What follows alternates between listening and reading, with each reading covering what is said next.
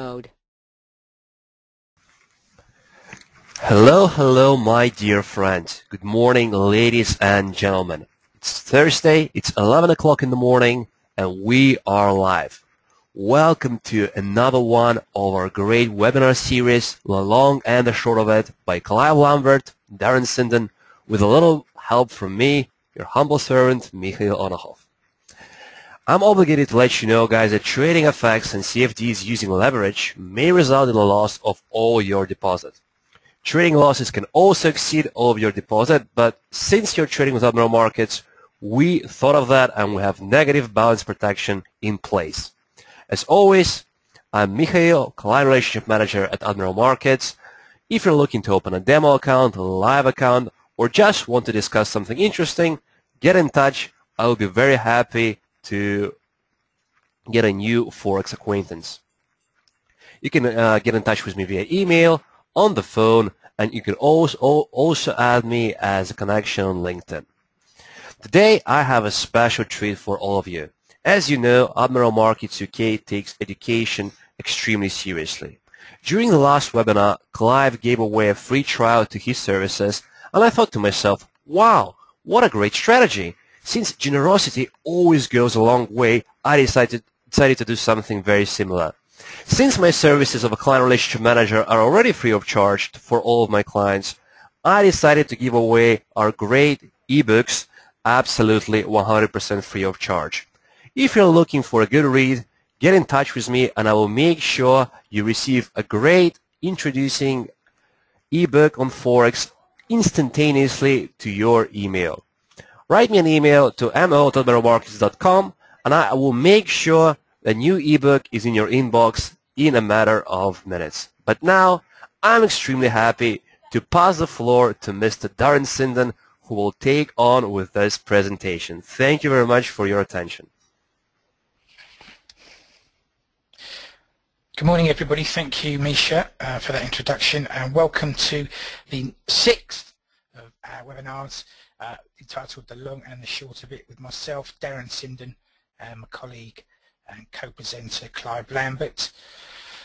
And let's crack on where we would normally start. Here we go. Mood of the markets. Well, it's been a very interesting week, and it promises to be equally so today, with a ton of economic data coming up in the States and plenty of US earnings this afternoon as well. But of course the big news came last night when the Fed announced it was definitely ending QE3. So the mood of the markets now is anticipatory, if you will. The Fed is shifting its focus to its first interest rate rise after ending an era of unprecedented asset purchases, and we'll look at that, at the scale of that, a little later on. In a marked change of language, the rate-setting FOMC highlighted an improvement in the US labour market, dropping its previous views that there was significant underutilisation of labour resources. It said instead that this was gradually diminishing. And this signals a big shift in the Fed's horizons away from aggressive monetary stimulus via its third round of asset purchases, or QE as we know it, and towards the end, towards the need rather, for an eventual rise in interest rates from their current level of close to zero. That from the FT Alphaville blog this morning. And of course the net result of the Fed changing its language, you'll remember these Fed statements are poured over by people looking for the slightest hint of a change of stance, is that the dollar has strengthened across the board. Markets anticipating a rate rise in the States, and as we know, higher interest rates attract money into currencies, and so the dollar strengthens as QE ends, and the market looks for an initial rate rise in the States, but still probably that isn't going to come until some way through 2015. So let's have a look at what else has been going on this week. Well, there's been quite a few things happening since we last spoke on Tuesday. First of all, we had some comments from the Reserve Bank of New Zealand. They commented on the valuation of the New Zealand dollar and said the following: lower commodity prices and increased global financial market volatility have taken some pressure off of the New Zealand dollar. However, its current level remains unjustified and unsustainable and continues to constrain growth in the tradable sector. We expect further significant depreciation. So it's very interesting to see a central bank coming out and actually trying to talk down the value of its currency, but they do that from time to time, and in fact they were quite successful. The New Zealand dollar did sell off quite sharply after the Reserve Bank of New Zealand commented. On the other hand, in Sweden, they're trying to turn things around the other way. The Swedish central bank has cut its main interest rate to zero in an attempt to combat deflation.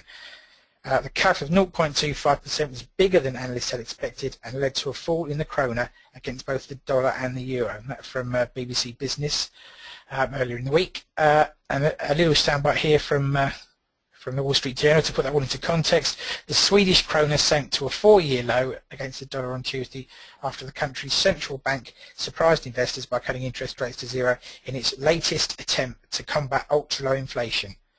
The move underscores the challenge for smaller neighbours of the euro area, which have seen inflation dragged down by the European Central Bank's easing measures.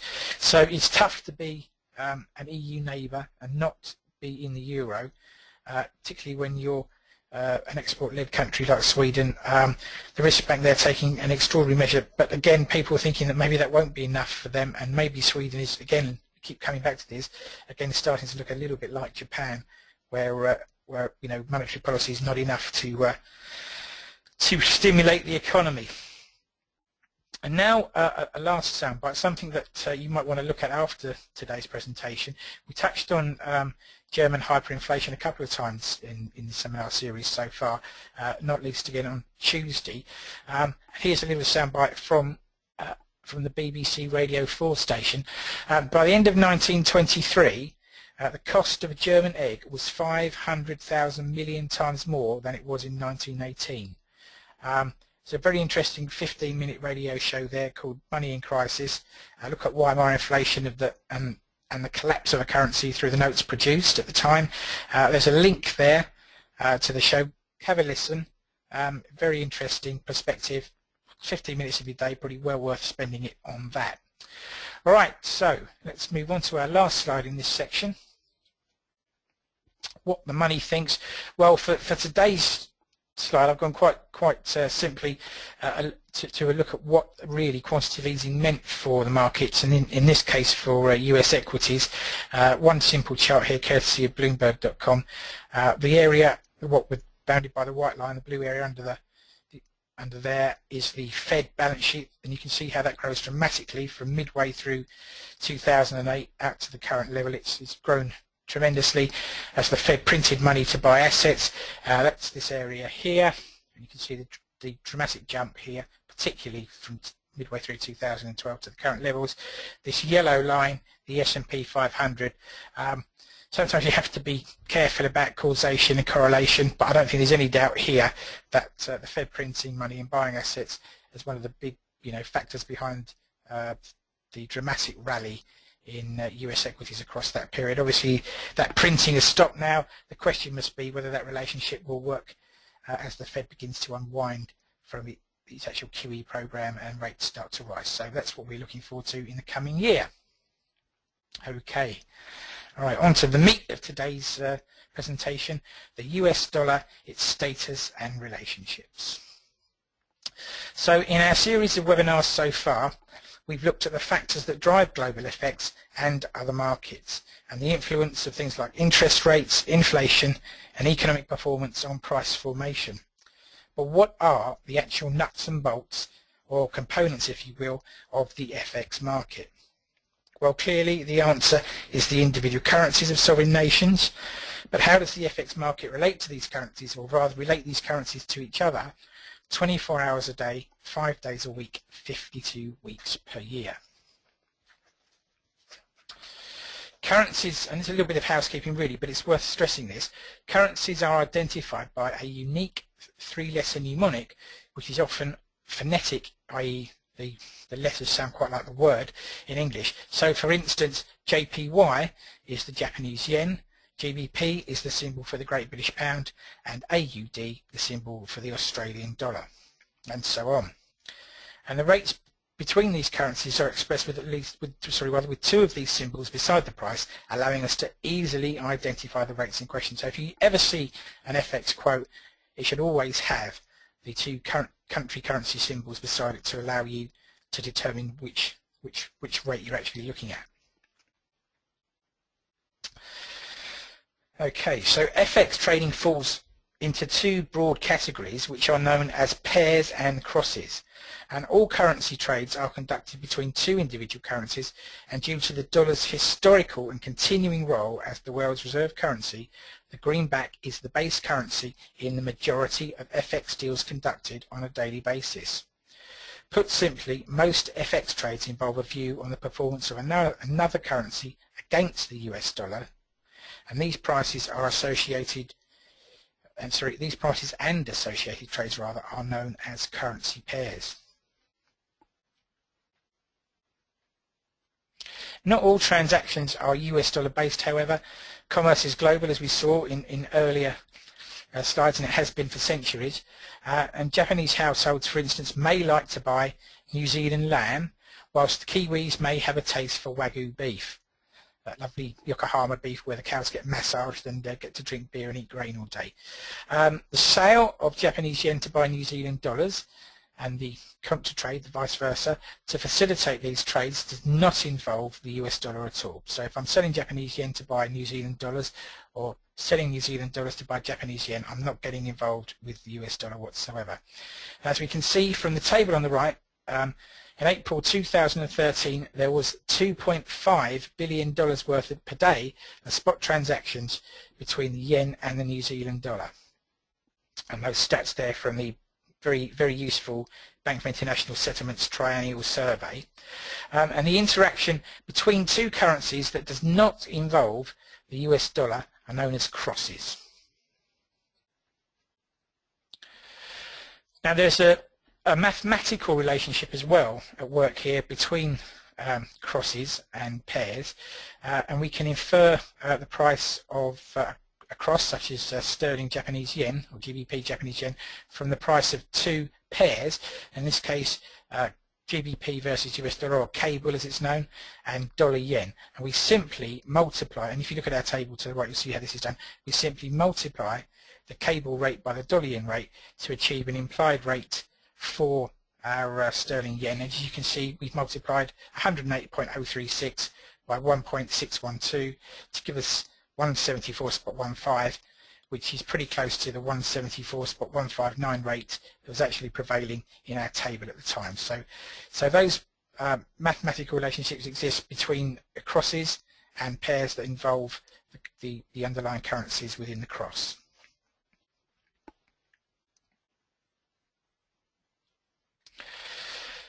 The primacy of the dollar. Well, the dollar is we talked about special relationships in the title of the slide. The dollar is the golden boy of the currency world. It's the most widely traded currency on the planet, and the table on the right shows FX trading data during April 2013. Once again, we've looked at the sort of the Bible really for FX stats, these Bank of International Settlements Triennial Survey, and we can see that the US dollar was involved in 87% of the total transactions. That figure here is this $4.652 trillion figure there. So 87% of the total transactions in the surveyed period involved the US dollar, and in all categories during this period the dollar's volume was at least twice as large as any of its peers. And in fact we can see that even if we combine the turnover figures for the euro, Great British Pound and the yen, we still fall short of the total dollar figure. So what I've done here is inserted my own little level euro, GBP and yen turnover figures all aggregated, so we come to a figure of just under $3.65 trillion, still well short of the total dollar transaction value in that month. Although we come closest, as I say here, in spot transactions, which is the next column over, where the total figure for spot transactions was 1.59 trillion for the combined euro, pound and yen, and in the dollar we did $1.69 trillion. So the dollar, has primacy. It is the top dog, if you will, on the currency street. And there's a simple reason for this, and that is because of its role as the world's reserve currency. Now, you can define a reserve currency as follows. A reserve currency or anchor currency is a currency that is held in significant quantities by governments and institutions as parts of their foreign exchange reserves, and one that is commonly used in international transactions. And the role of reserve currency has previously been played historically by the Dutch guilder, the British pound sterling, but effectively since the end of World War I, and if we're truthful, probably even slightly before that, the US dollar has assumed this role.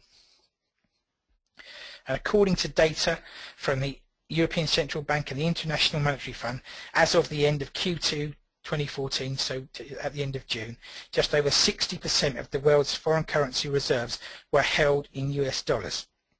Though notably, there were 24% of those reserves also held in euros. So the euro comes, a relatively close second to the US dollar in terms of reserve currencies held by government institutions and others.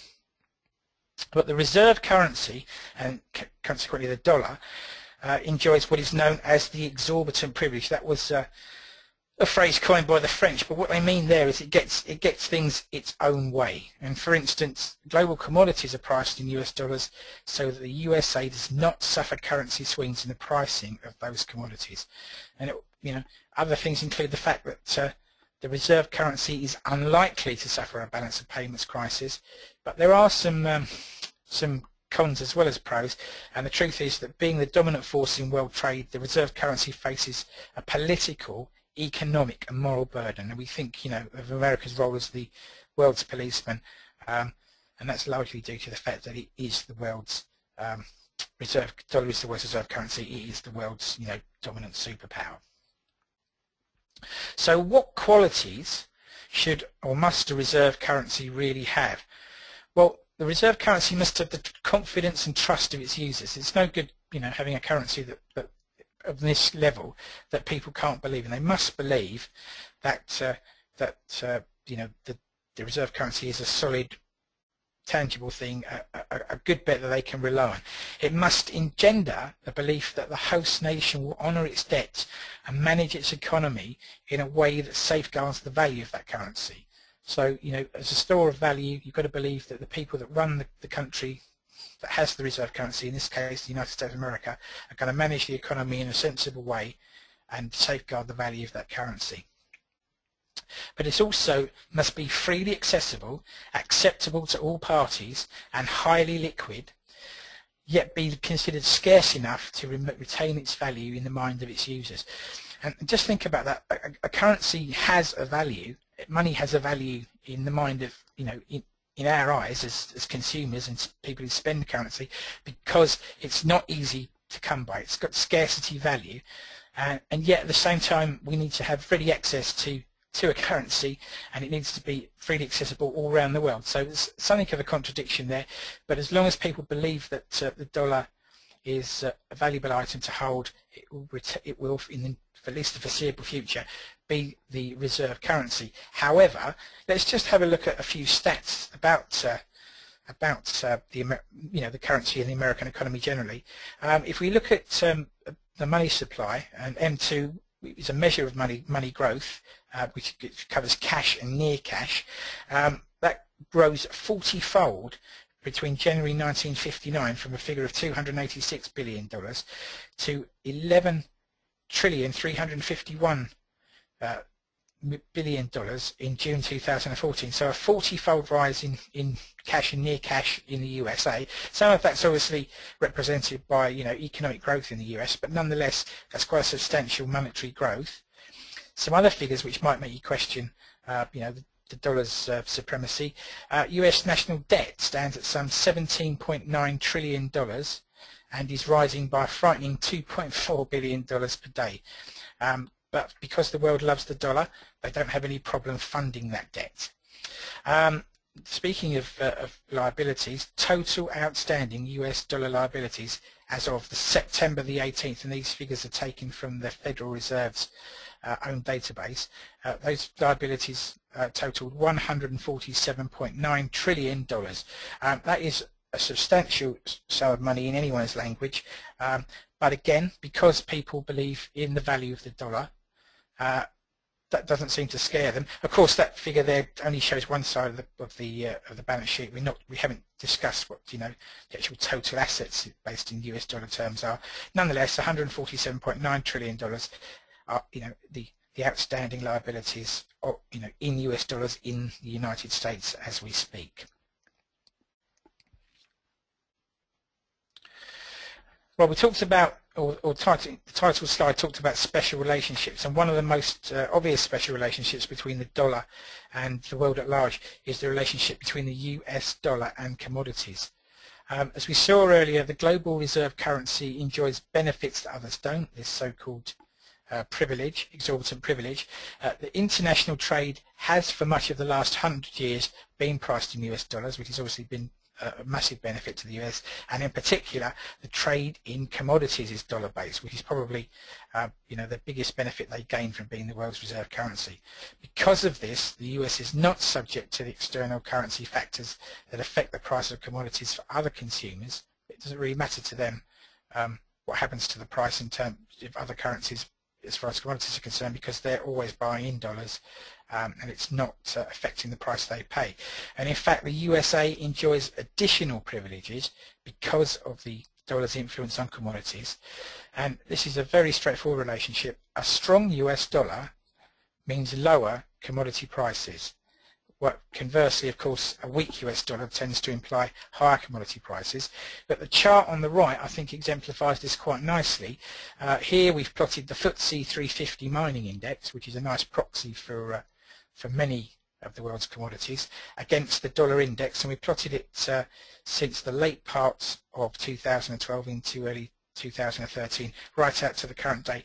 And you'll see two clear points where the dollar index, the green line, rallies sharply, and at the same time the blue line, the FTSE 350 mining index, i.e. commodities and commodity related stocks, sell off sharply, and this is repeated here again in September 2014. So that relationship cast in stone. A strong dollar means lower commodity prices, a weaker dollar tends to imply higher commodity prices. So, is the dollar always going to be the world's reserve currency? Well, as we have learned already, several currencies have played the role of global reserve currency in recent history, and it may be that within our lifetimes we see a further change, if you will, a new top dog. When the single European currency, or euro, was introduced in January 1999, it was seen as a possible, indeed probable, successor to the US dollar. It is used daily by some 334 million people and has physical currency in circulation of just under 1 trillion euros. So, it is a substantial player in the world's currency markets in its own right.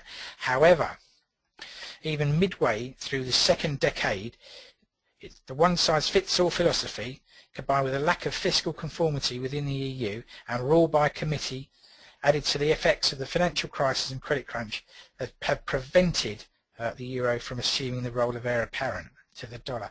And until really the problems within the eurozone are sorted out, that's not likely to happen.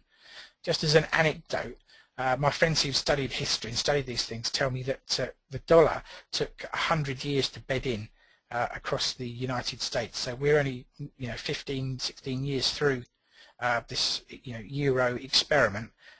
Some way to go before, perhaps if that's the right time scale, before the euro is in a role to challenge the dollar for supremacy. What another contender for the role of global reserve currency is the Chinese yuan.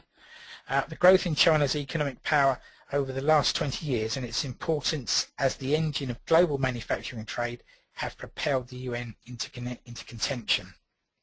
But a lack of convertibility and liquidity, and it's not a fully convertible currency by any means, trades in bands and is tightly controlled by the Bank of China.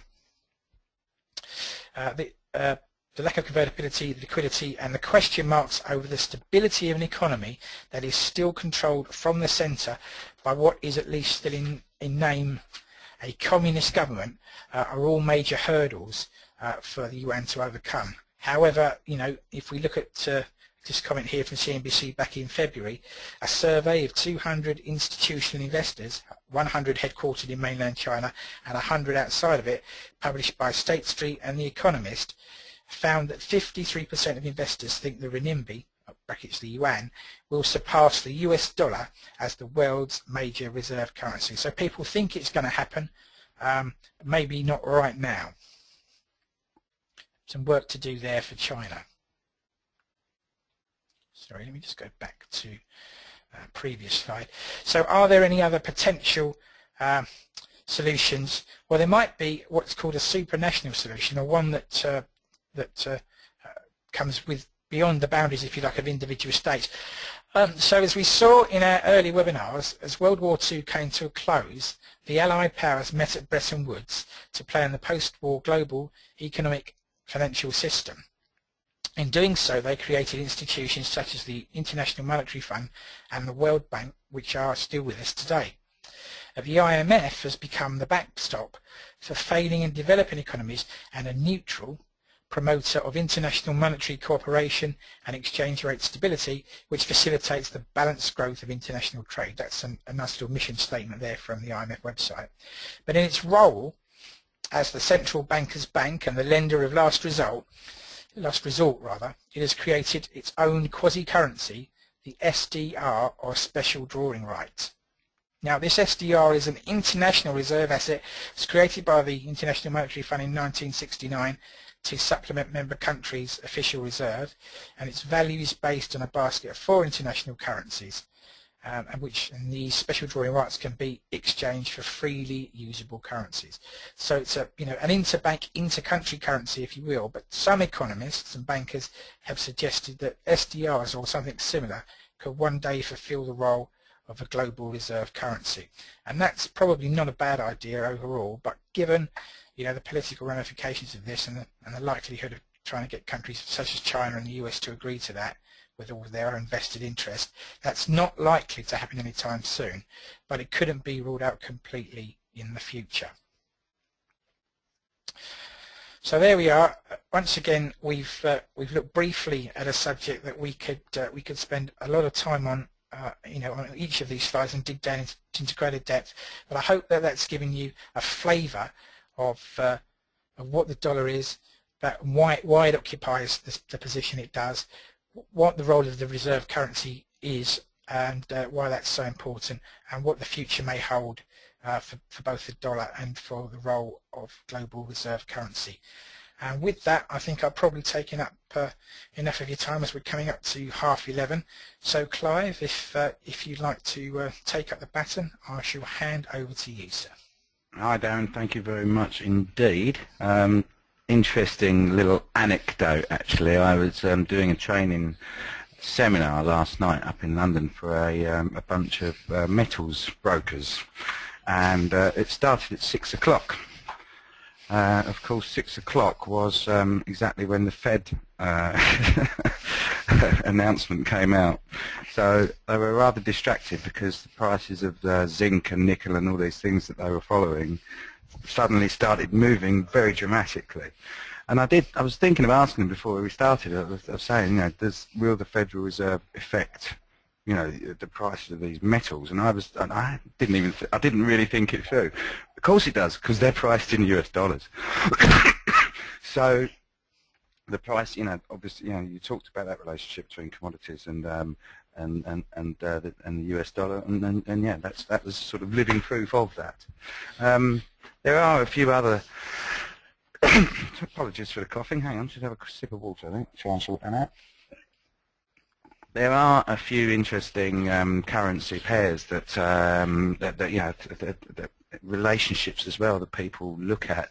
I've quite often heard people talk about the Australian dollar or the Aussie dollar against the US dollar being a bit of a proxy for gold, and another one I hear is that US dollar, the dollar CAD, US dollar against the Canadian dollar, is a good proxy for, or a reverse proxy for oil prices, and we can see some evidence of that, and I'm going to actually show some charts of that later on, so during my talk. So yes, right, I think I've just done some rambling there, haven't I? Let's try and get a screen up so you guys can see what I'm looking at. Okay, so if someone could just confirm for me that that you can see my front page slides. Part 2, can everyone see that okay? Hello? Anyone? Okay, well I'll assume you can. Right, so I talked about candlesticks last time round, and I'm going to stick to that subject again for this one. It's one of the things that I really like looking at more than anything. It's my sort of, what's the word, it's my the basis of all my analysis. It's the starting point, if you like. And I think where we got to, we looked at the hammer candlestick in particular on the last webinar. It is one of the most powerful patterns in it, and I think it's always useful to try and to sort of use one pattern to try and get into the basics of these kind of things, and then you can crack on from there. So I don't think I actually got through all the slides I wanted to, so let's do that. Let's have a refresher now. The hammer is a candlestick with a small real body. That real body is at the upper end of the day's range, which gives us a long lower shadow. And I think I did this slide as well, which was showing the idea that long lower shadow is the result of a market actually selling off significantly and then coming all the way back again. So if you see that during a falling market, the idea is maybe the sellers have gone away and the buyers are actually now stepping in and dominating trade, and you see whether whether that's confirmed with subsequent candlesticks. I think we did that one. I'll move on from that slide, and again we saw, I think I showed this slide previously where we saw these hammer candlestick patterns, and this one was particularly interesting because that was when the market hit a psychological round number level, and round numbers do have a say in FX markets. You quite often see markets gravitating towards or finding support or resistance at round numbers, and there's various reasons for that. Possibly, arguably just a psychological thing, but you could also argue that it's got something to do with option expiries and stuff like that. I'm sure that Darren would want to get into that kind of thing in later webinars. Now I want to show you this chart, and I don't think I got round to this one on our last on the last webinar. This is a very old chart. I use this for all the courses that I present on candlesticks, and I have done forever. And I like this chart particularly because it illustrates something very important. Now you might be sitting there at the moment thinking, hang on a minute, he's showing us a chart from 15 years ago. Do these things not come along very often? It's not actually the case. It's kind of the opposite with this one.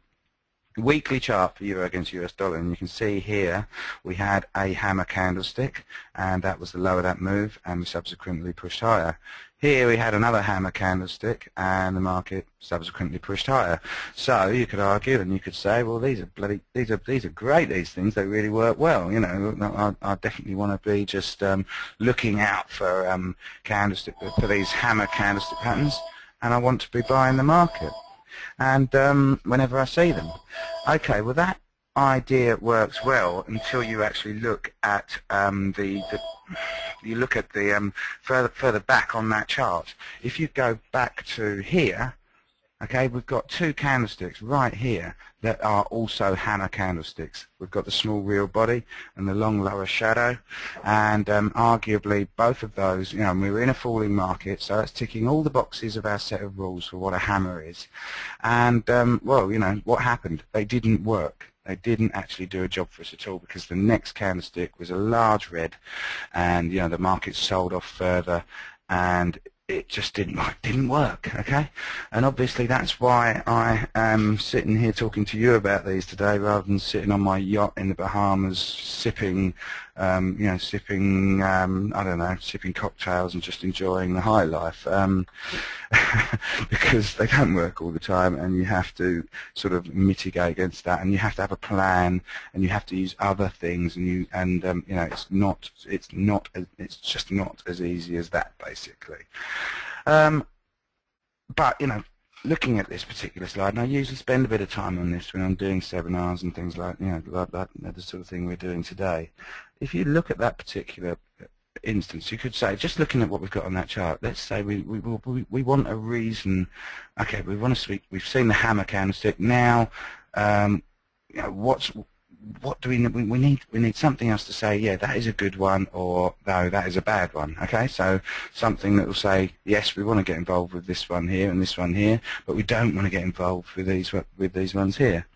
And quite simply, using the data we've got sitting on that chart, you could arguably say, well, and I often throw this out. So if I'm in a sort of classroom situation, I say to the people in front of me, what can we do? What can we say? And I usually get somebody that comes up with the idea of looking for a green candlestick afterwards, i.e., looking for the next candlestick to confirm that the market is indeed travelling higher. So let's do that with what we've got in front of us on that particular slide, and we'll start with this one. Okay. There's a hammer, so we're on alert. We've got an alert basically that says this could be worth buying. Okay, let's wait. And it's a weekly chart, so we're waiting a week. You can apply these to any time frames. In this particular instance, it's a 1 week time frame, and the market rallies the next week. And so if we were to buy it the next week, and then we're buying it here, and sure enough, we get a good trade. The market, the market rallies significantly, and everybody, and you make money on that trade. Let's go to this one. Okay, market rallies. Yep. Okay, let's buy it. Well, unfortunately, it didn't work on that occasion because we had 3 red candles and gave back all of the gains from that week after that. So that particular instance didn't really work out. We would have lost a small amount of money there. Here we see our 2 hammers that are together.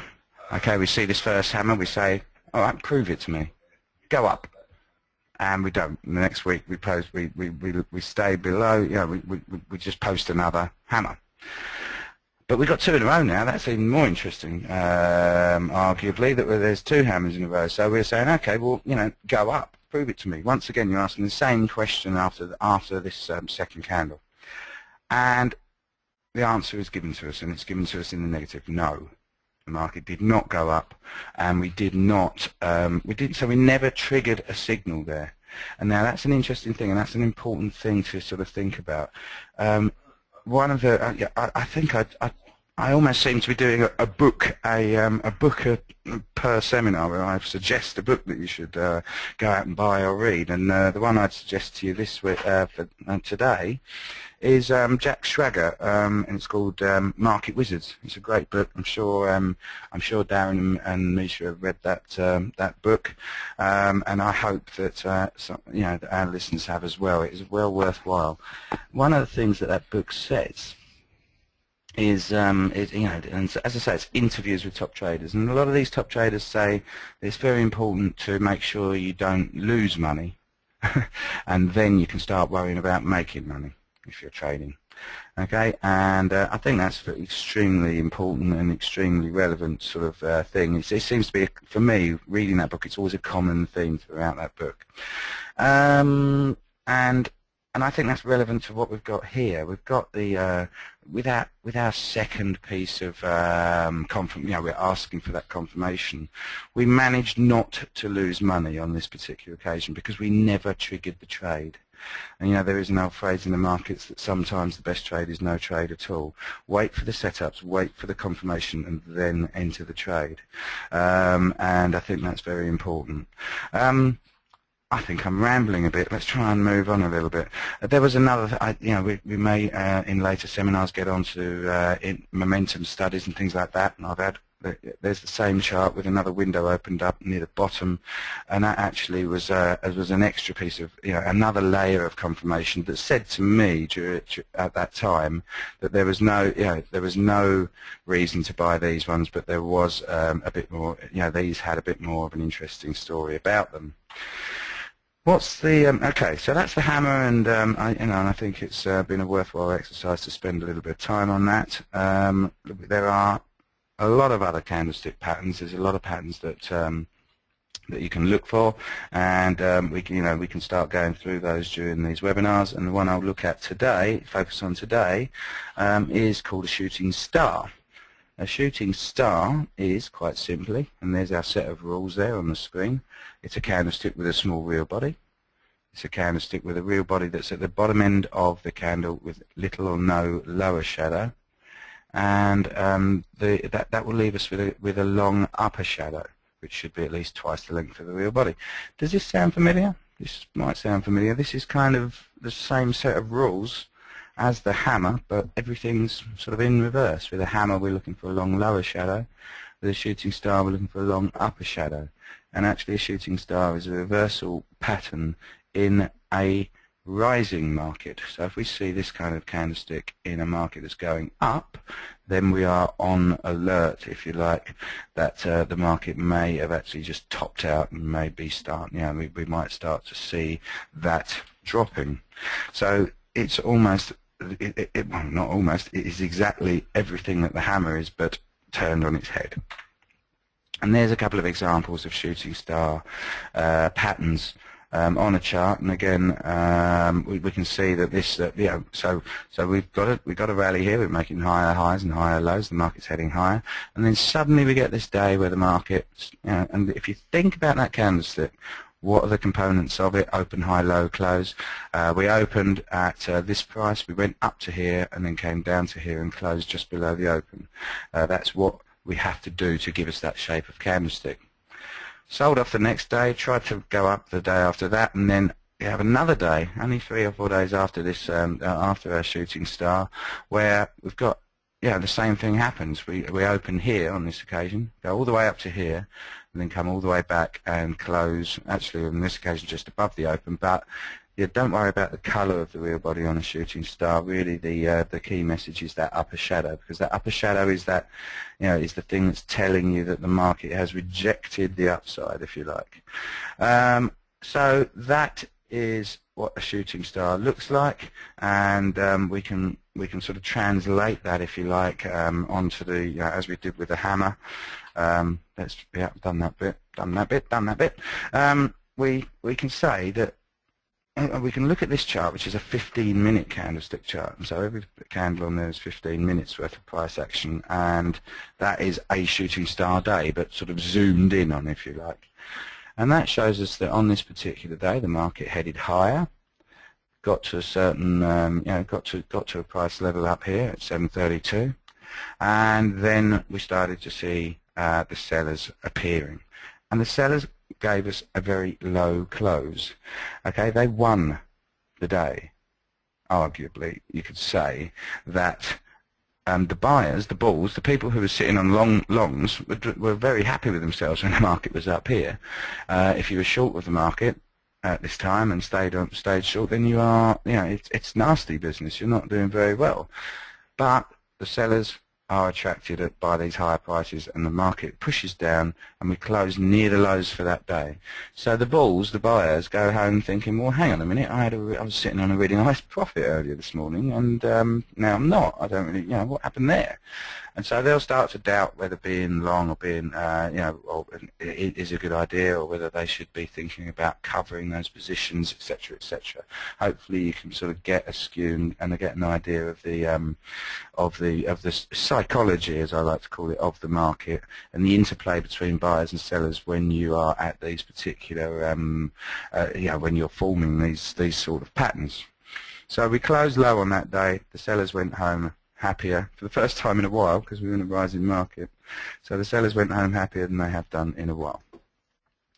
The interesting thing about that particular shooting star, and I can show you this chart, that particular shooting star occurred, and this is actually now I've squashed it. I've gone to a very long time frame. This is a quarterly chart for gold, and I can tell you that that shooting star was when we hit that level there, right there at 729, sometime in 2006.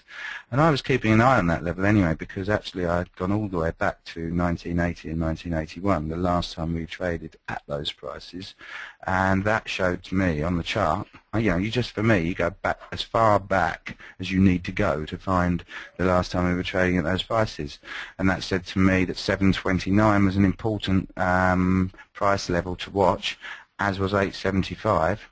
There's a story behind this rise here, but we may have to save that for another day. And so oh, sorry. So that particular day, let me get back to the chart. Sorry about this. That day there was the day that the market hit that price from 25 years earlier, and that, this was the reaction. And I actually like looking at this intraday chart, and when we're doing this exercise of thinking about the market as a battle between the bulls and the bears, the buyers and the sellers. If you think about this, there's a steady, solid. This was actually the Asian and the first part of the European trade, because this is a market that's open pretty much 24 hours a day, and so we just crabbed higher, nice and steadily, nice and happily for that entire period. Then we posted this doji candlestick here and another doji here, and then the battle started. The sellers pushed us all the way down here. The buyers went, no you don't, push it back here. The sellers reacted. The buyers tried to react. The sellers reacted again. The sellers kept pushing the market lower and lower and lower, and they really really would have been quite happy with what they achieved on that day. On that basis, they won that battle of the that afternoon to and fro, if you like. This chart here is the 2013 high for the FTSE index. And you can see from that particular chart that we did indeed post a shooting star on the day we made last year's high. And if we again go to the smaller time frames, the intraday time frames that the day traders would use and that shorter term traders would reference, here's a 10-minute bar chart. That does, that kind of gives us an idea of the direction of travel. But this 60-minute candlestick chart here, so that's every candlestick's 1 hour on that chart, shows there was actually a shooting star on the hourly, on the shorter term time frames. And I do believe if you're looking at markets and looking at looking at trading markets, particularly day trading, you need to have a couple of different time frames that you're referencing, but always with the bigger time frames in mind, because they can give you the context of where you're at. Now, talking of shooting stars, in the FTSE, we are obviously seeing today a bit of a sell-off in the FTSE. The market has, I'm not completely surprised by this, to be honest, and that we've sort of had this, QE's finished. That means the Fed won't be buying every single day. That means that if the biggest buyer that arguably the biggest buyer we've seen in the market for a long time, and Darren, you can tell me if I'm wrong on this, but I do feel that this is something that is significant. We used to have a very big buyer every single day, the Federal Reserve, of bonds, but that money's filtered through to equities, and they've stopped doing that from yesterday. Clive, that was exactly the point. Well, that was exactly the point I was trying to make with that slide. What the money thinks. That there was a very clear symbiotic relationship. If one that equities were in lockstep in the US with the the expansion of the Fed's balance sheet and their buying of assets. Now that's come to an end. All right, they're not saying they're going to sell the things they bought, but at the same time they're not going to be adding to it. And if you take the biggest buyer out of the market, you can't do that without some kind of consequences. So yeah, I wouldn't have thought so, exactly. And I do think that it's going to be an interesting month, if you like, with respect to a lot of asset prices for bonds and equities. So we will see how that pans out. But we've already, this morning in European trade on the equity side at least, seen evidence of sellers reappearing, sort of thing. Getting back to talking about shooting stars, this particular chart, let's just get rid of the profile stuff because that's just going to confuse you. This particular chart shows the highs. What have I done here? Get rid of that. Get rid of that. This was the high this year on 4th of September. And it's only a small example, but that is a shooting star. What's probably a slightly better example of the shooting star is, and let's see if I can get it on a scale that shows it nicely. No, I'm having a nightmare here. Pressing the wrong buttons, people, sorry about that. Is this one here. Okay, the 19th of September, the market made another attempt to go higher on that day. Didn't get to that high from there and came off and sold off, and then we started selling off the next day, and that was pretty much the that triggered this move right down to here. We have rallied since, and now we're starting to see a sell-off again. Recent examples of shooting star patterns. Dollar CAD, US dollar against Canadian dollar, and you can see when we hit the recent highs there, that you could argue is a shooting star. The one next to it is most definitely a shooting star, and so that suggested that we'd seen some rejection of the upside on those particular days, and that was an interesting one because actually, I'm showing you the daily chart there. If we were to move to a weekly time frame, I think I've got a better weekly chart than that one. Yeah, weekly time frame. We can see that actually that's so. This is the same but on the weekly, and we actually got above the March high at 112.80 for that particular currency pair, and we got all the way up to 13.86. So we rallied 100 pips through this resistance level. But if we look on the daily, we very quickly gave that back. This is 12.80. That's that line. That's that March high. You know, we really struggled to make any headway above that particular level on those days, and then the market started to sell off again. Let's just cover something. We were talking about currency markets, and then we were talking commodity markets. Let's just try and do something here quickly. I should have prepared this probably, but I didn't. Here is light sweet crude. This is the West Texas Intermediate WTI. Okay, light crude, and you can see that actually the 15th of October was the day the dollar CAD topped out, and the 16th of October, the next day, was when the light sweet crude actually, that's the last, that's the low at the moment for this particular move. So I think you can see just from what and I think I've got them on the same scale, you can see how there's a relationship there, and as I say, there are people that look at these sort of relationships all the time and sort of look for interplays between them. Did I have another one? Right, well, yes, this is an interest. This is something I wouldn't mind sharing, and I'm sure we've got time. Shooting stars, hammers are candlestick patterns that you can really apply to any time frame. And we've got an example here this morning in the Australian dollar. The Australian dollar has, we saw a significant sell-off on the Fed yesterday, and we have crabbed a little bit lower since. There's a little shooting star candlestick, which was at 5:30. Sorry, there's a hammer candlestick at 5:30 this morning, when the market made its low there. We have rallied since then, and not significantly, and our first resistance level would have been here at 88.09. The market got to 88.07, and this is a 30-minute chart. Okay, so every single candlestick on this chart is half an hour's worth of price action. There's our first resistance, because that was the highest point we reached after the big sell-off on the Fed. We got to within 2 pips of that and posted this shooting star candlestick on the 30-minute time frame.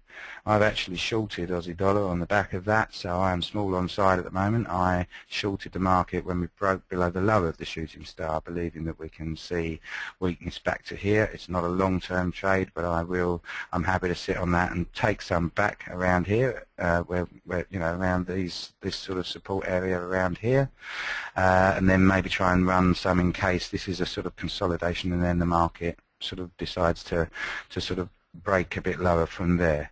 So that hopefully gives you a little bit of insight on using candlesticks on different time frames as well, and looking for these patterns at support and resistance levels to give you, in particular at support and resistance levels, to give you an indication of any changes in mood in the market. I think that is probably me done. Darren, have you got anything else you wanted to possibly add at this time, or Mihail, or any other guys? Let me just say one thing. I think we talked about the relationship between the dollar and the price of commodities, and that big sell-off in the Aussie, which is obviously a totally commodity-related currency, just exemplifies that, doesn't it? A stronger dollar because you think rates are going up in the US. That's negative for commodity prices, which is where the Aussie economy earns a load of its money, and you can clearly Indeed, see yeah, that selling iron ore interplay. to China, yeah. Exactly. And so you can clearly see that interplay at work there, and it's nice, when you cover something in a seminar to be able to draw a real-world example. It's right on the money in real time, as it were. It is, yeah, and one of the other things that encourages me that we could be seeing further weakness in the Aussie dollar is its relationship with gold, according to some people, and I've now put a 30-minute chart up for gold, and I haven't quite got the scales the same, but it's because it's something like that. Okay, you can see again gold sold off on the Federal Reserve last night, and has since had another sell-off. That was at 5:30 this morning. We started another sell-off this morning. All right, the Aussie actually rallied during that period, but we can see exactly that relationship sort of going on there, if you like. Yeah, okay. Certainly, as far as what I've got to say, I'm done. Thank you very much to everyone for listening, and hopefully you'll come back and we'll see you again next time. Look forward to it. Thanks very much, everyone. Take care. Bye. Bye. Bye-bye.